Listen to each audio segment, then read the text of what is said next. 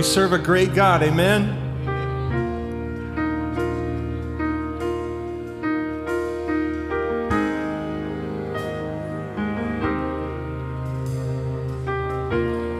Well, let's all sing together. You give life. You give life. You are love. You bring light to the darkness. You give hope. You restore every heart that is broken. Great are you, Lord. And great are you, Lord. It's your breath in our lungs, so we pour out our praise. We pour out our praise. It's your breath in our lungs, so we pour out our praise to you only. Oh, great are you, Lord.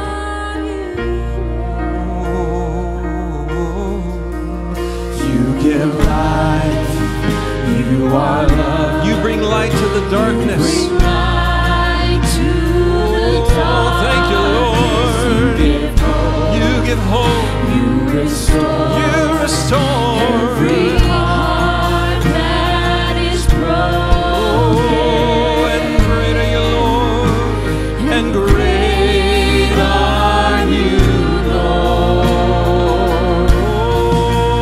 It's your breath in our lungs, so we pour out our praise. We pour out our praise. It's your breath in our lungs, so we pour out our praise to you only.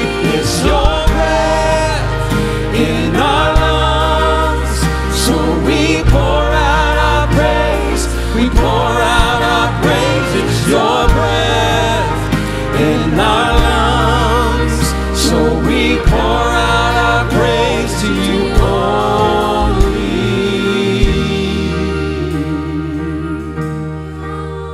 Oh, we pour out our praise.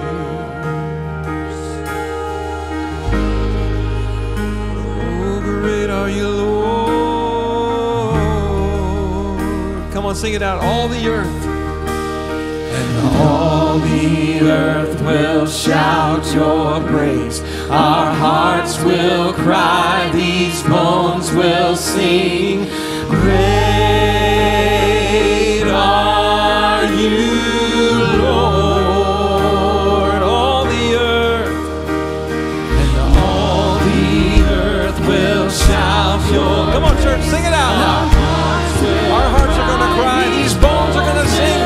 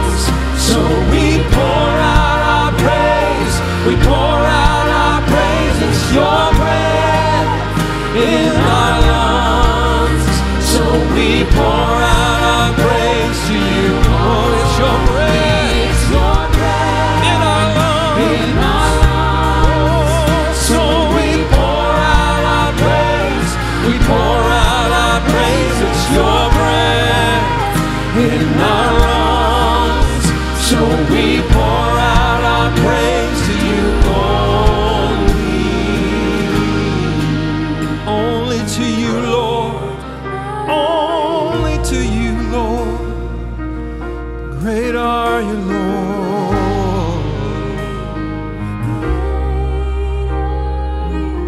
We have so many things to praise Him about tonight. Let's sing that one more time. It's your breath in our lungs, so we pour out our praise.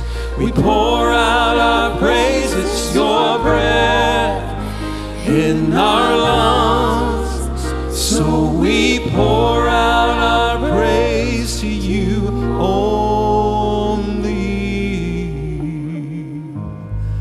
Jesus, we love you. We thank you, Lord, for your presence in this place. We thank you for your Spirit that is among us tonight. Lord, we love you, and we cannot praise you enough. Lord, just because you have given us life today, just because you have put air in our lungs, Lord, that's reason enough to praise you. Lord, we thank you for all that you've done in our lives, all that you're doing. Lord, we thank you tonight that you are a faithful God, that you hear us when we cry out to you, and you answer our prayers. Lord Jesus, we love you, and we praise you in Jesus' name. Amen. Amen. How are y'all doing tonight? Y'all doing good? Doing well, I should say. Had a good day? I tell you, if you can't tell, we're getting ready for Christmas. We are getting ready for Christmas. It's coming this Sunday. How many of you are going to be here Sunday at 5 o'clock? Okay, if you don't have your hand up, you need to get that hand up and make your way here to this place on Sunday, because you are going to, if you're not here, you're going to miss it. I'm telling you, there's so many exciting things that are happening. I'm so blessed tonight to have Austin Perkins here with us all the way from Mississippi. He's one of our singers that are going to be singing with us this weekend, and you all know this lady right here to my left. This is Rachel Smith, back from Florida, and we're just excited to have her with us as well. Let's continue to worship the Lord tonight. We thank you, Jesus, for your presence in this place. Amen. Yes. You were the Word at the beginning, one with God the Lord Most High. Come on, would you sing that with me? Your hidden glory in creation. Your hidden glory in creation.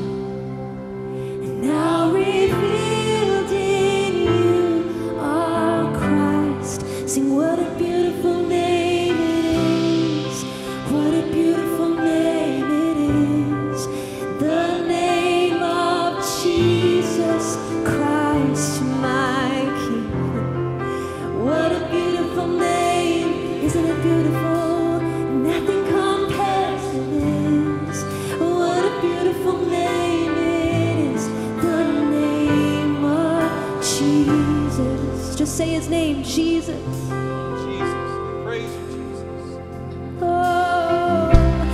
You didn't want heaven without us. So Jesus, you brought heaven down. My sin was great, but your love is greater. My sin was great, your love was greater. So what could separate us now? What a wonderful name it is. What a wonderful name it is. The name of Jesus Christ, my King. What a wonderful name it is. Nothing compares to this. What a wonderful name it is. The name of Jesus. What a wonderful name it is. The name of Jesus. Oh, it is wonderful, Lord. There is no one like you, Jesus. Oh, we're only here for you tonight, oh Lord. Oh, you conquered death for us. You rose in victory for us. So we worship. Sing, Death could not hold you. The veil tore Yes. before you. You silenced the voice of sin. We thank you, Lord. The heavens are rolling right now. The praise of Praise of your glory. you are raised You're raised to life again. You have no rival. You have no equal.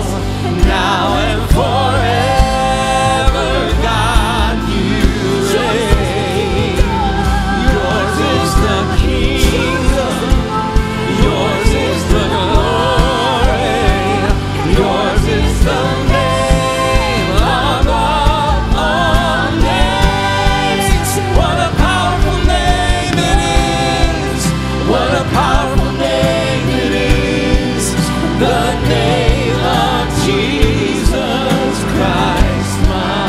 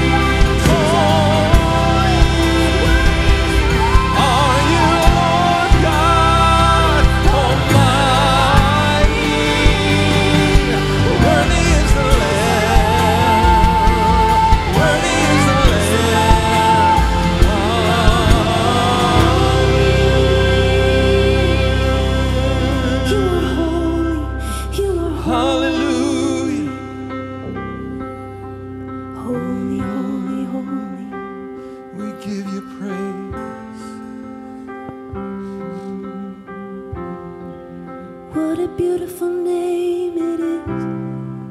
What a beautiful name it is. The name of Jesus Christ, my King. What a beautiful name it is. Nothing compares to this. What a beautiful name it is. The name of Jesus. What a beautiful name it is. The name of Jesus. What a powerful name it is.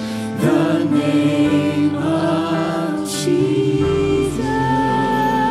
We praise the name. We praise the name of Jesus. We just put our hands together tonight and give God praise. We love you, Lord. We worship you. We bless you. You're a good God. You're a faithful God.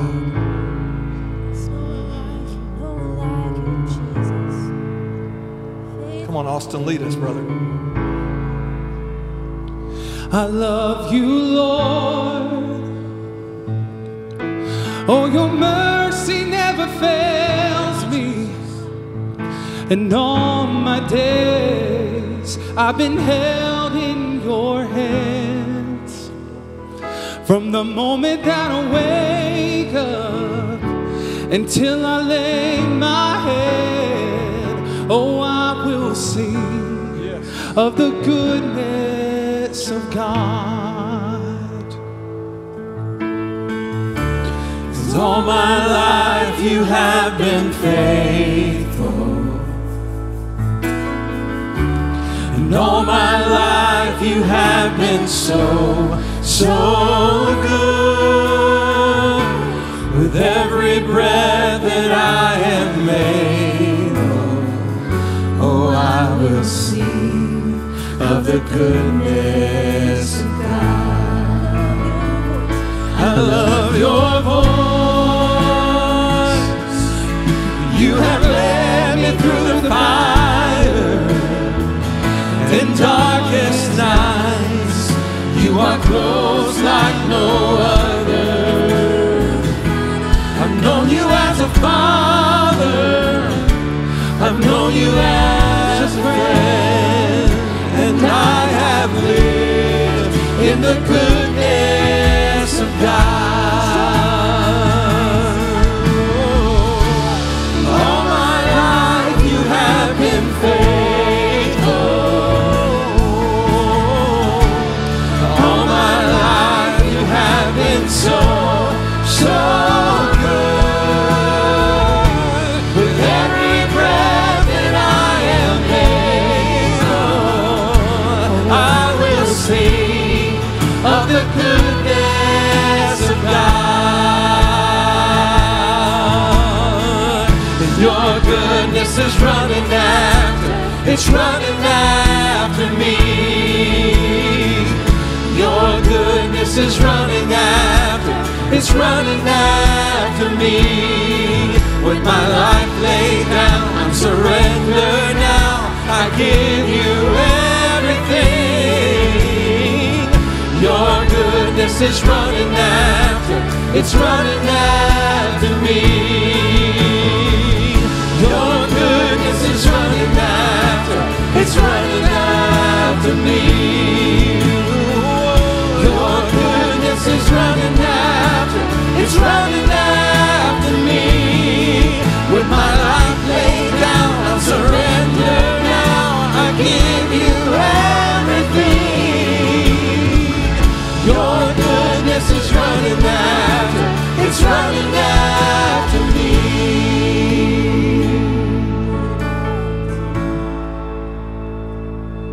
Sing it out all my life. And all my life you have been faithful. Amen. Has he been faithful to you tonight? And all my life you have been so, so good. With every breath that I am able, oh, I'm gonna sing of the goodness of God. All my life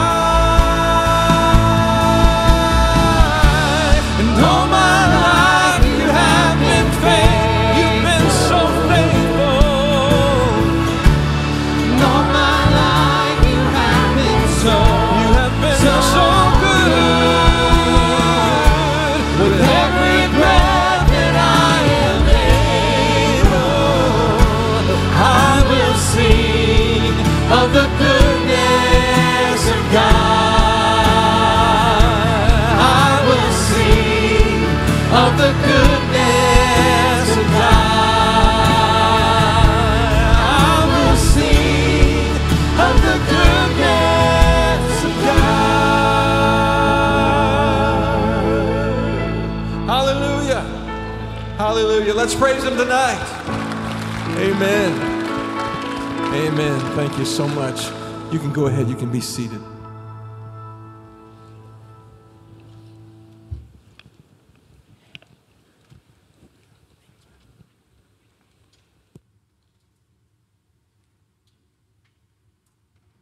Well, church, can you say amen?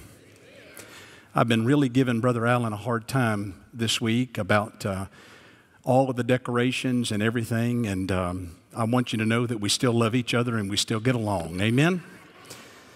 I'm excited about this weekend. It's going to be good. Amen?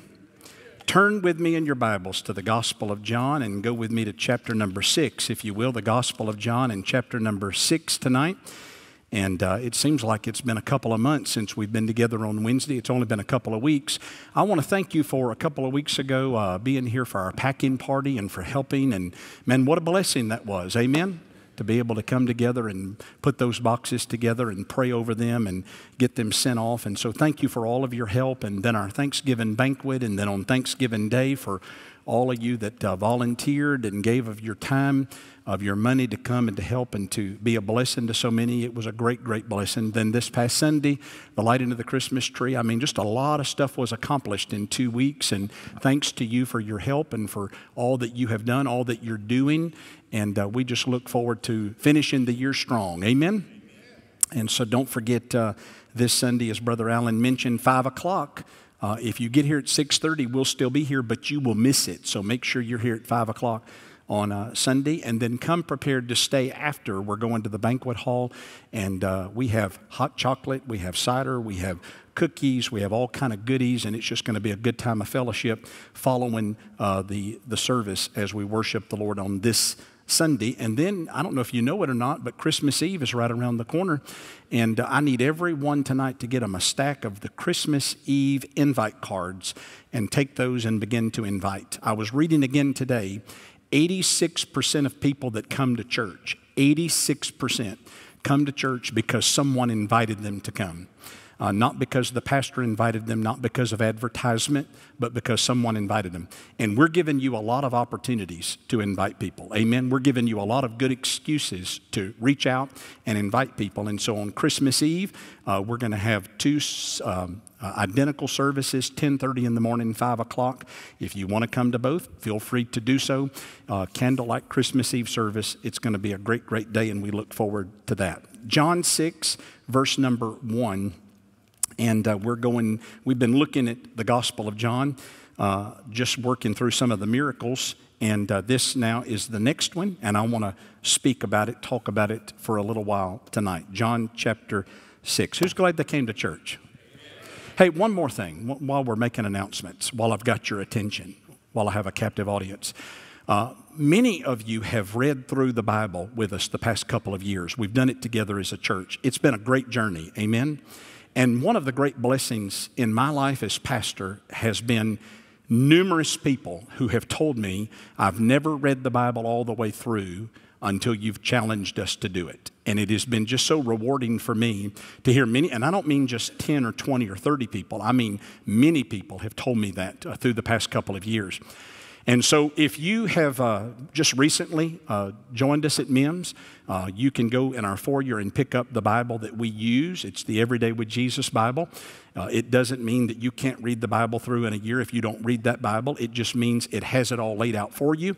Every day what to read, a portion of the Old Testament, from Proverb, from Psalm, and then a portion of the New Testament and a daily devotion. I love the devotions. I've used it since 2005, and several hundred of our people have used it every year to read through, and we just go through it together. And we encourage each other when we get to Leviticus. Can I get an amen? Amen? Do you know the majority of the people who start in January and say, I'm going to read the Bible through, the majority stop when they get to Leviticus. It's sort of like the gym membership. It's all good for about the month of January. Then you get to Leviticus and you start reading about all of these Canaanites and Hittites and termites and every other kind of ites, and you just yes or no.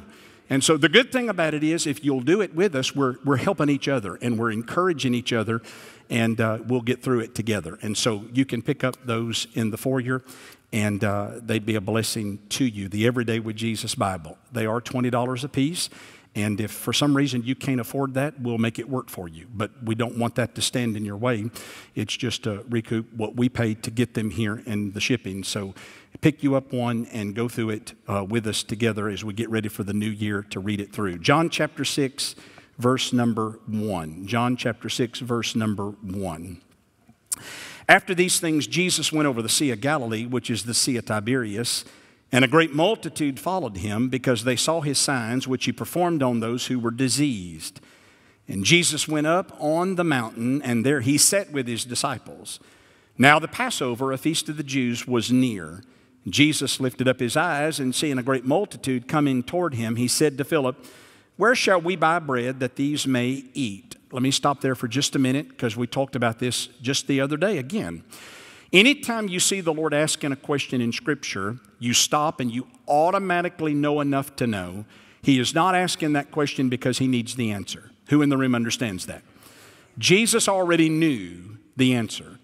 Jesus asked the question for their benefit. So the Bible says, "Where shall we buy bread that these may eat?" This he said, verse 6, to test him, to prove him, for he himself knew what he would do.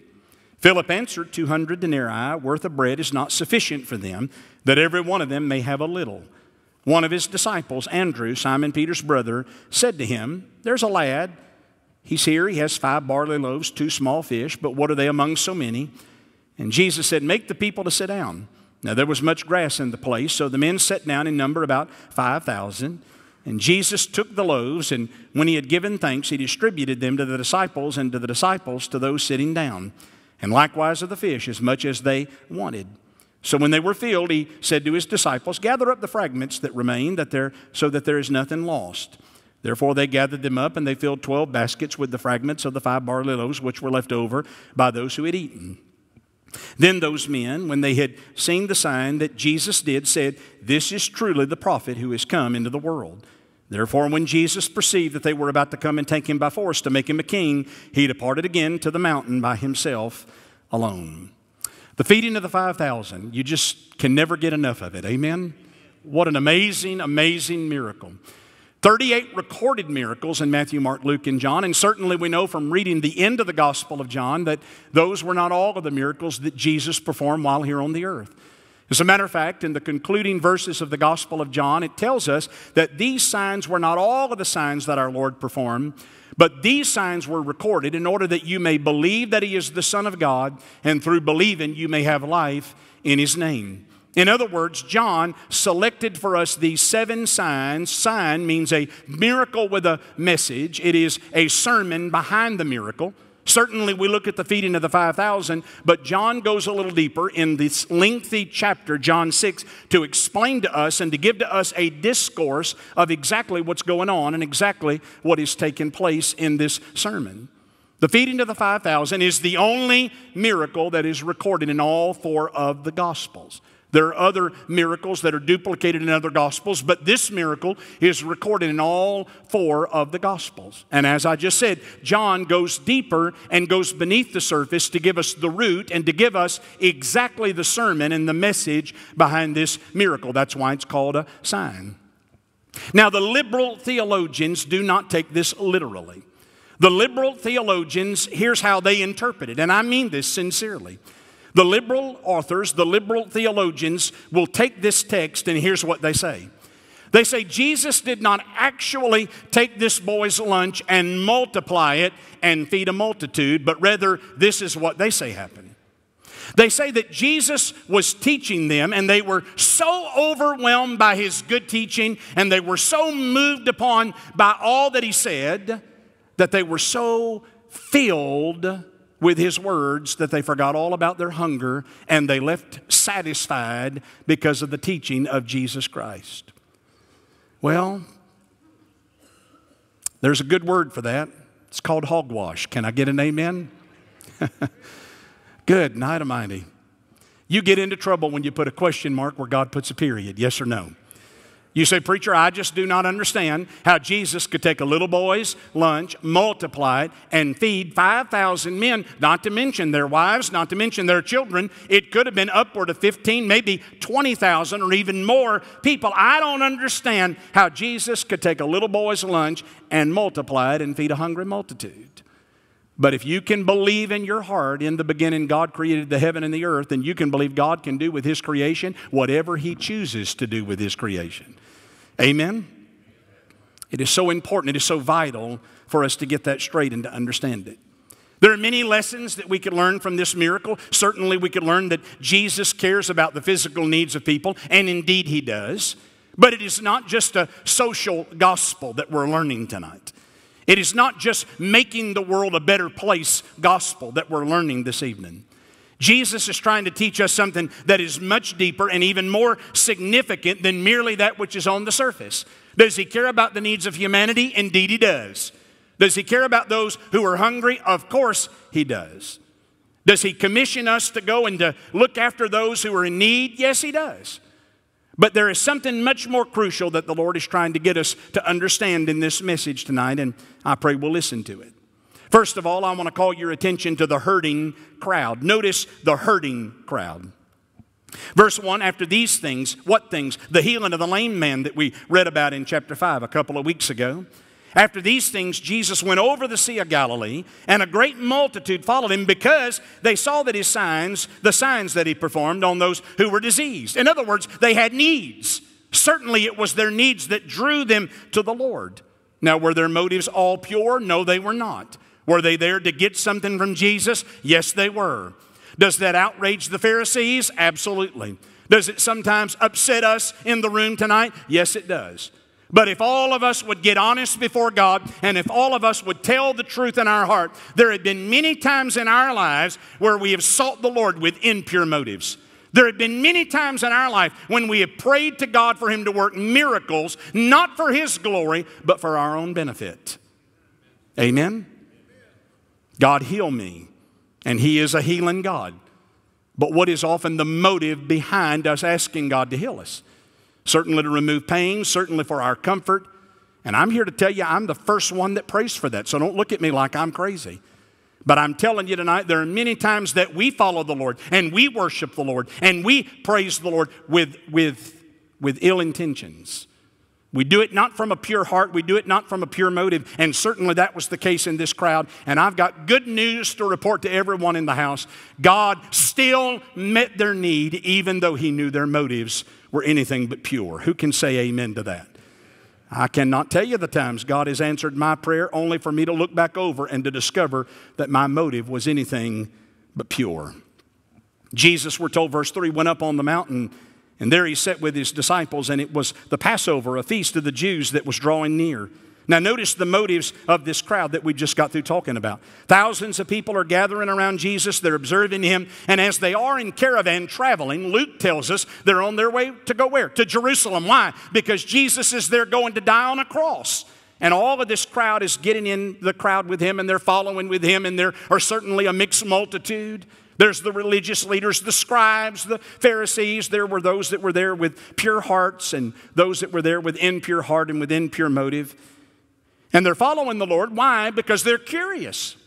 They see that He's healing others of their diseases, and certainly they have needs as well. And certainly they think to themselves, perhaps if He could do that for them, what could He do for me? And they're traveling with Him, and they're following Him. Certainly if you study the Bible, you know there were other reasons they were in the crowd and following Him. You know that they wanted a military conqueror. They wanted a deliverer. They wanted someone that would deliver them from the control of the Roman Empire.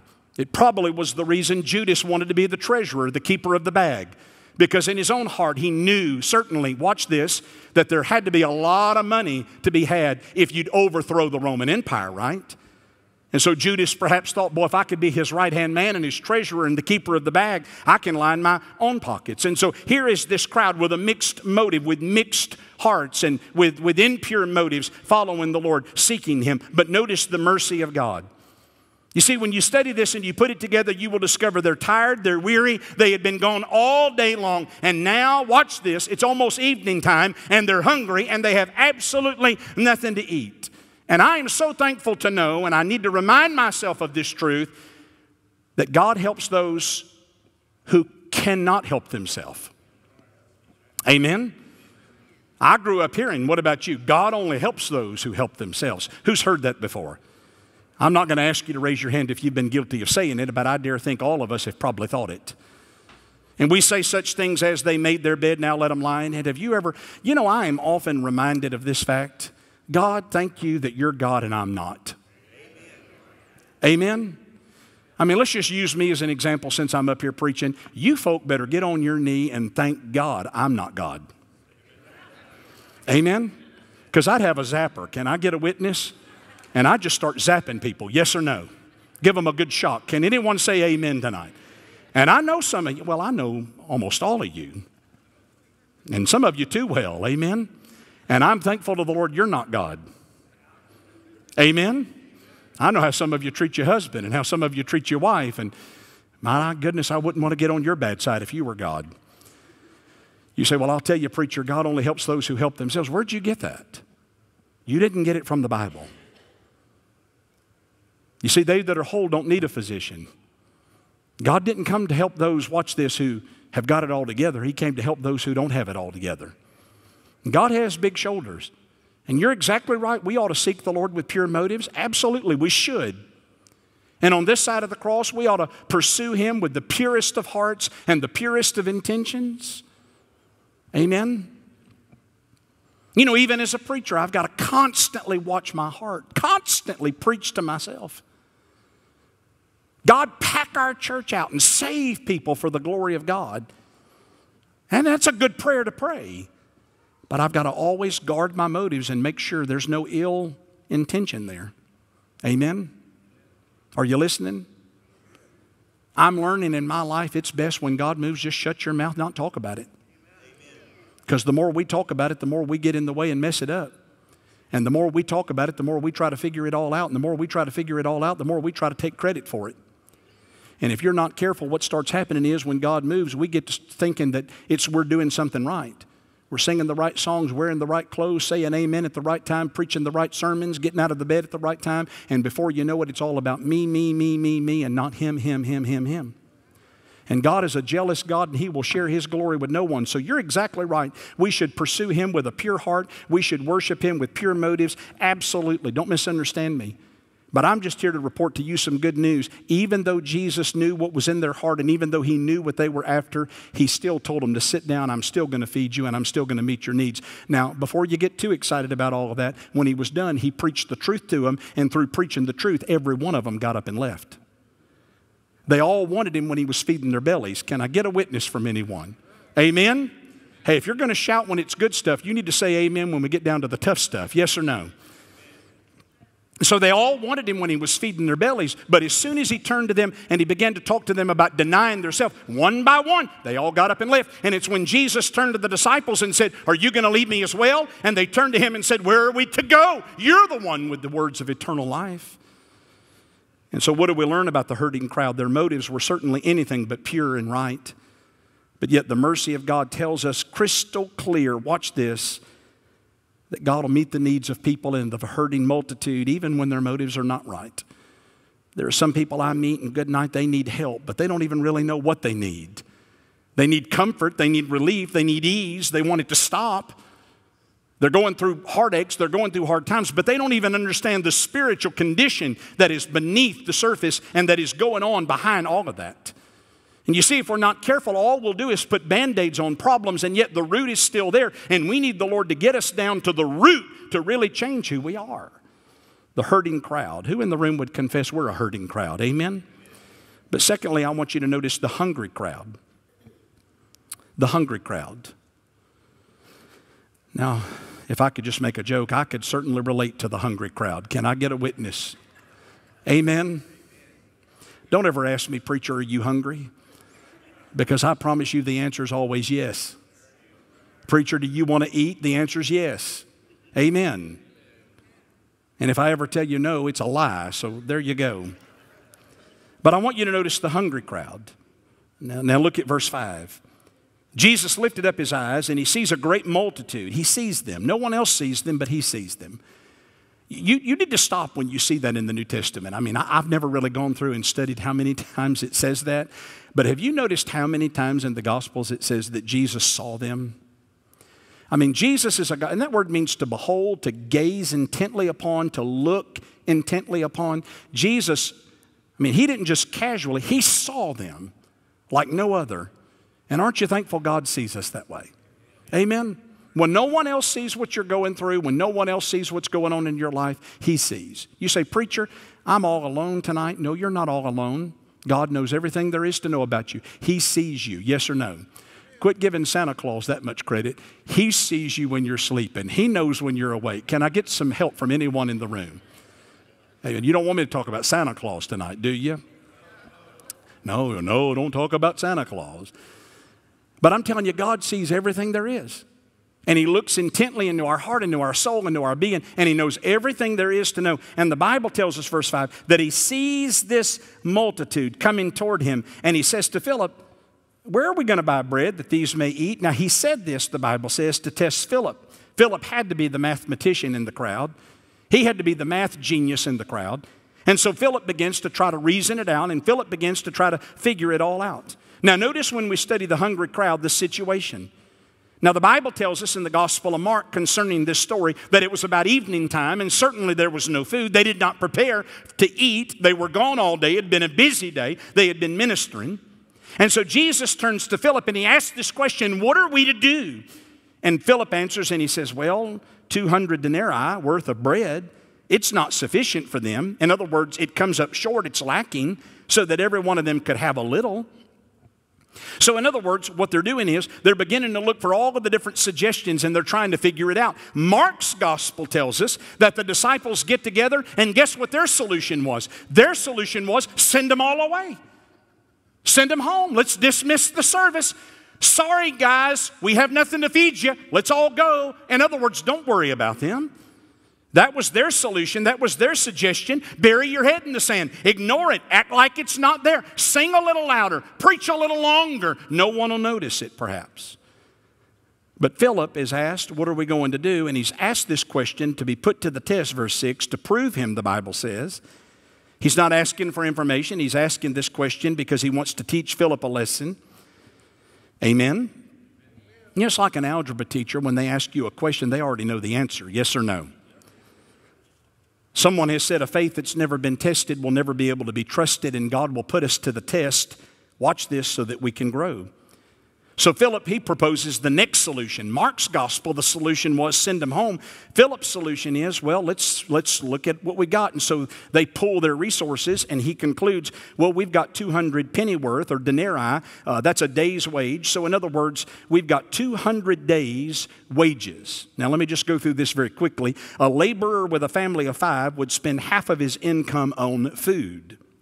So let's just assume for a moment that a family would eat 3 meals a day. Half of a denarii would have furnished 15 meals. 1 denarii would have furnished 30 meals. 200 would have provided 1 meal for 6,000 people. They've got about 20,000 people. And what he's saying is, we don't have enough. We don't have enough. We're real short. We're insufficient. There's absolutely no way, watch this, for us to provide enough for all of them to eat. Why? Because he looked at what he had in his hand. He looked at what was in his pocket. He looked at what was in his bank account. And who in the, boy, good night, man, that'll make a preacher preach right there. Amen? Who in the room would testify that's exactly what we do when faced with problems? We sit down, get out the calculator, yes or no? And God help us to never do it in the church. And you better just go ahead and say amen right there. God help us to stop that foolishness in the church. Because the issue is not do we have enough, the issue is what's God saying.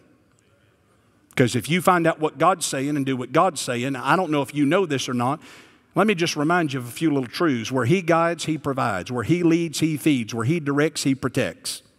Amen? So they pull their resources and they look and they're like, good night, we don't have enough money. I mean, at best, we only have enough money to feed folks, 6,000 people for 1 meal. There's at least 20,000 people. We're in trouble, right? We can't even give them a crumb. Why? Because when our eyes are on, watch this, on our resources instead of Jesus, we're always going to come up shy. We're always going to come up short. Well, here comes Andrew. You know, Mark's gospel says send them away. Philip says, well, we don't have enough. So he really didn't provide a solution, did he? He just said, well, we just don't have enough. Philip he had to have been a Baptist. Amen? I've been a Baptist all my life. And if you're not a Baptist, you know, don't take offense to that. I've just been a Baptist all my life. And I can't tell you how many Baptists I've heard make this statement. I've heard it hundreds of times. You ready? Where are we going to get the money? And I'm going to let you in on a little secret. I learned this a long time ago. You ready? Anytime someone asks, where are we going to get the money? You can go ahead and write it down, not from them.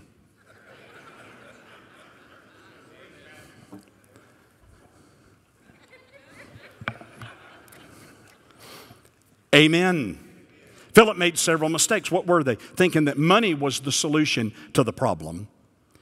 Second mistake he made was calculating without Jesus. In other words, his eyes were on what he had, his worth, his belongings, his stuff. Then Andrew comes in, verse 8. One of his disciples, Andrew, Simon Peter, said to him, well, there's a lad here.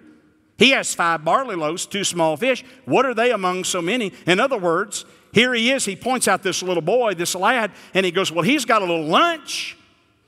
But what are these among so many? It seems so small. It seems so insignificant. Why should I even bring it up? 5 little barley loaves, the food that the poor would eat. Fish, probably more like sardines. Yuck. Can I get a witness? Now, buddy, you got a problem here, yes or no? Amen? Now, I don't mean to make anyone mad, but, you know, there's enough to go around for everyone. The name it, claim it crowd would have said, don't admit you got a problem. Deny it. The other extreme would have said, send them away. Where are we going to get the money? Faith says, God, we don't have the wherewithal to do this, but we're going to trust you. Amen? And I'm going to tell you, you're always good when you just get balanced. And don't allow folks to pull you to this direction or that direction. Right? Send them away. That wasn't the answer. We don't have enough money. We can't do this. We can't feed them. That's not the answer. And so Andrew says, well, here's a little boy, and he's got a lunch. It's not much. What are these among so many? And notice the solution, verse 10. And Jesus said, make the people sit down. Let me ask you a question. What do you think went through the minds of the disciples when Jesus said, make the people to sit down? We're about to get laughed out of town. Amen? Hey, folks, listen. We didn't have 5,000 men, and we didn't have 20,000 people. But a couple of weeks ago, we had a good number of folks show up to eat Thanksgiving. And I know how much food we put away.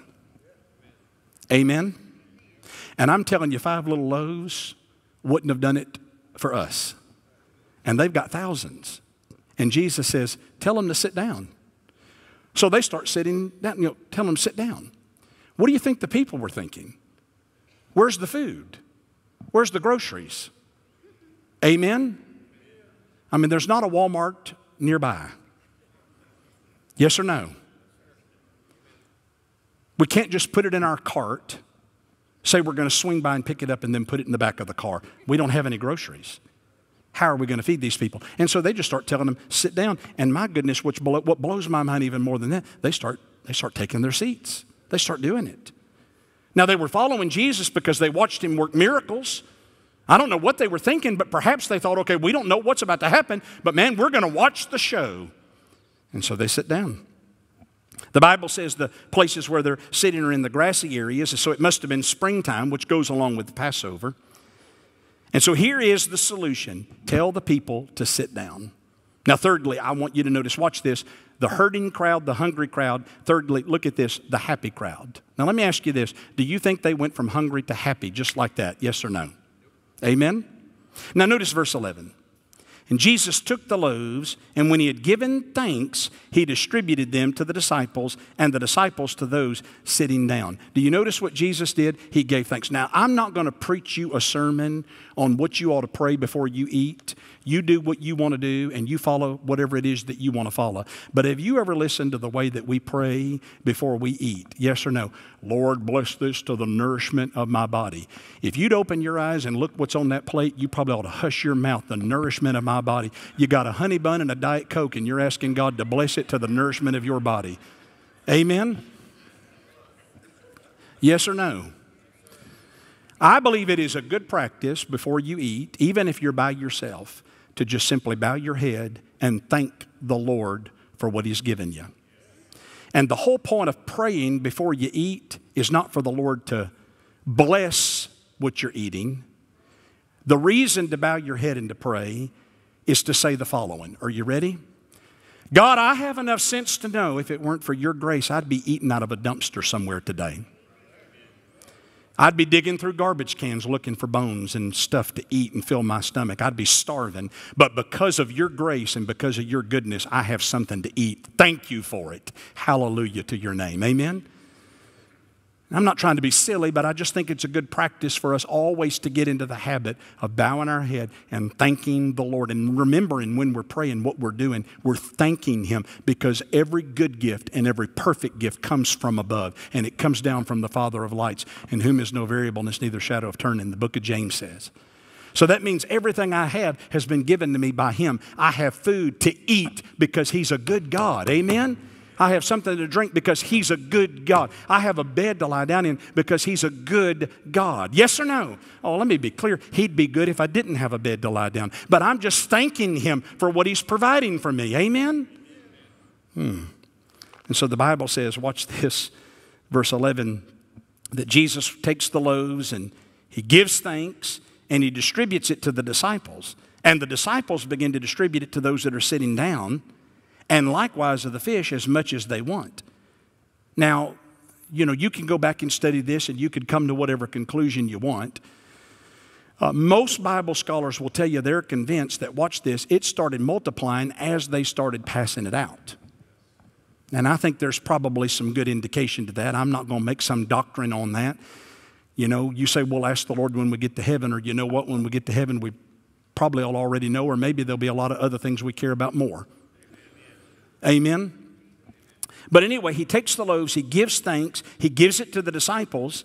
Watch this. And then the disciples, he uses them to go and distribute it. Incidentally, that's what he does even today. He gives us the gospel and he says, now you go and distribute it. And as you go and distribute it, it'll be multiplied. Amen? So the Bible says, watch this, they were sitting down and they ate as much as they wanted. I like that. I said, I like that. Amen? Is there a man in the house could help me, please? Can any man help me right now and say amen? I've eaten with some of you guys, and if you eat what you want and I eat what I want, that's a lot. Amen? And so they ate as much as they wanted.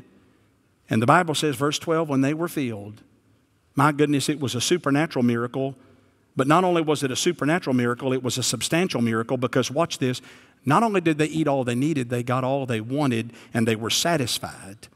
My goodness gracious. He gave it to the disciples passed it out.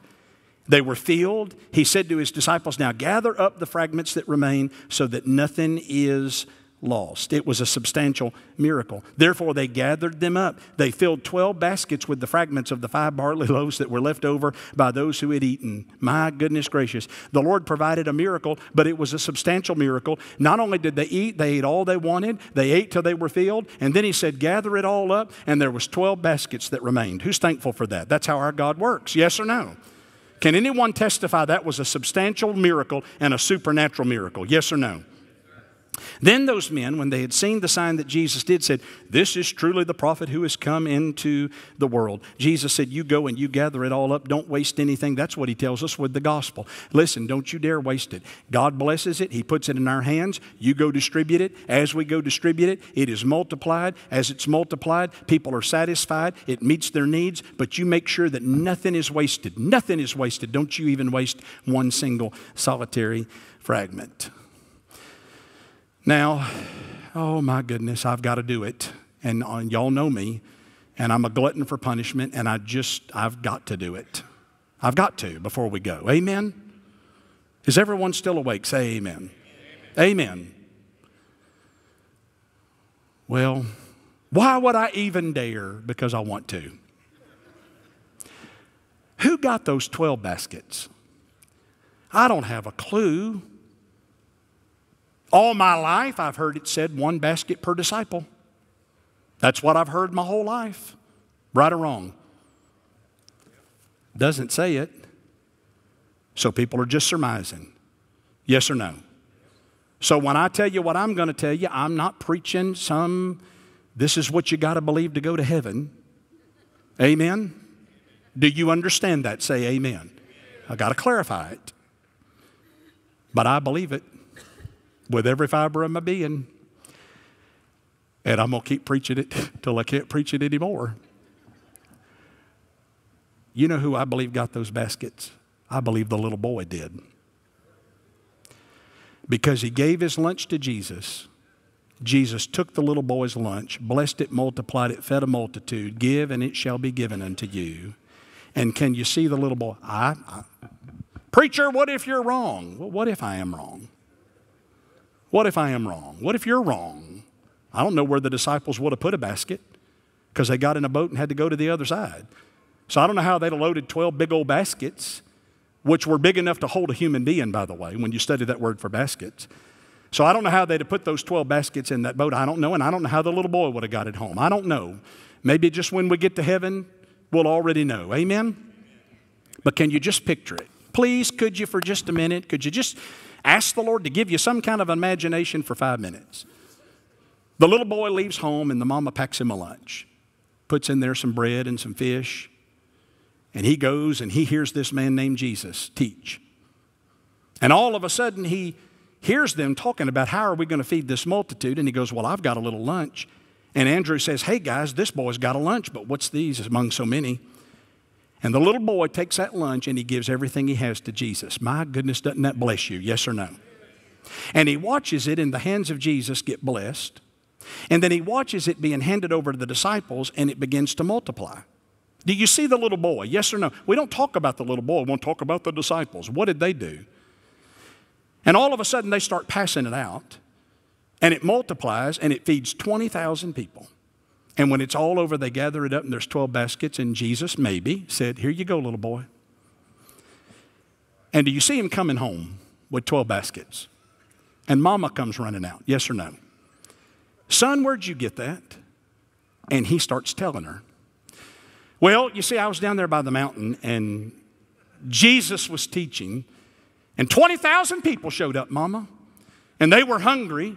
And I gave Jesus my lunch. And Jesus took my lunch and blessed it.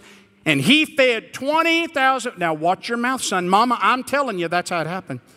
He fed 20,000 people with my little lunch. The disciples passed it out. They ate all they wanted. They were satisfied. And then Jesus told them to gather it up and gave me 12 baskets.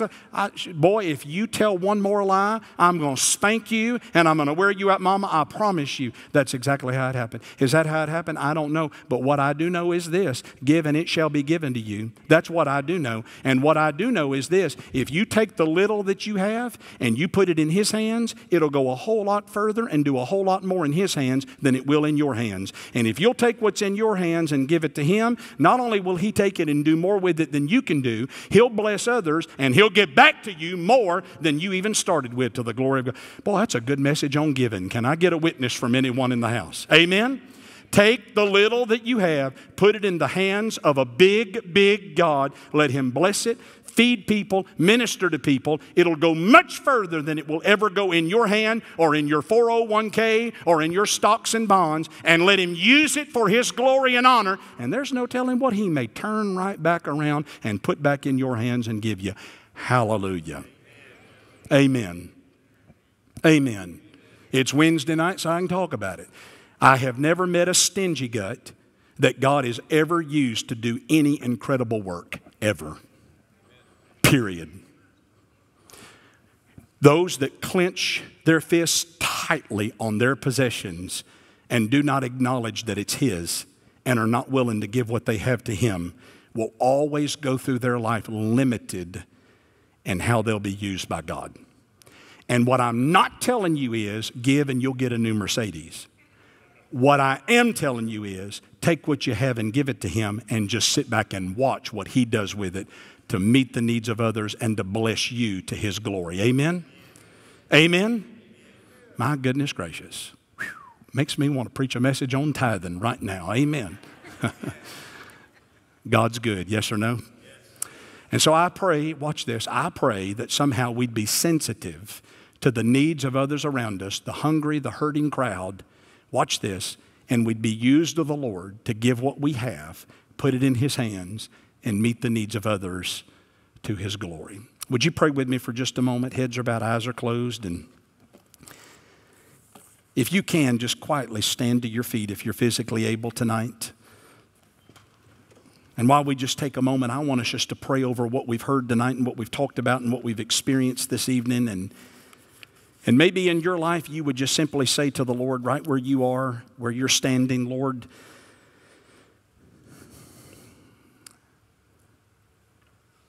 I'm just so thankful to acknowledge, Lord, that everything I have has been given to me by you. I'm so thankful to acknowledge, Lord, that you are the giver of all good gifts. The Lord gives, the Lord takes away. Blessed be the name of the Lord. Everything I have because of your grace and because you've given it to me. And tonight, if we could just collectively acknowledge that the Lord is so gracious and so good and so kind and so faithful. Father, help us during this time of the year, this season, not to look at the multitude and to always be so cynical, to question their motives, to doubt, to look down our nose and to say they're not worthy of your grace and of your mercy. But help us, Father, to see them through your eyes and to understand, Father, that we are included in that number of this multitude. The many times that we've pursued you, the many times that we've come after you with impure motives, with impure thoughts, with impure desires, wanting things from you only for our own advantage and our own good. And yet, Lord, you've been so faithful to us. And for that, we just say thank you and we honor you and we worship you and we adore you. You're so good to us. You're so kind to us. And tonight, may we just pray to the Lord for wisdom, to be sensitive to take what we have and to put it in His hands. And to know that it's not just cliche, it's true. Little is much when God is in it. And when we take the little that we have, as we look at the great multitude and the great need, we think to ourselves, what's the use? This little will make no difference. But yet when we're just faithful to give the little that we have to God and put it in His hands, I'm telling you, He can do so much more with it in His hands than in ours. And so, Father, teach us tonight to practice true stewardship of our resources, of our talents, of our finances, of every area of our life, to put it in your hands and to trust you to do so much more with it than we could. To take it, to multiply it, to bless it, to minister to the needs of others, and to do so with a heart that says, Lord, have your way. Father, it is a privilege to know you and to serve you and to honor you, and especially during these holidays, help us to be faithful as you take the gospel and put it in our hands to go and to distribute it, knowing that it'll never run out. Though millions have come, there's still room for one. And there's enough power in the blood to save anyone, anywhere, anytime. And there's power in the gospel to reach that one that is closest to hell. And so help us, Lord, never to give up, but to always be faithful to go and to tell. We love you, we honor you, we worship you, and we thank you so much for your faithfulness tonight. In Jesus' name. And everyone said amen.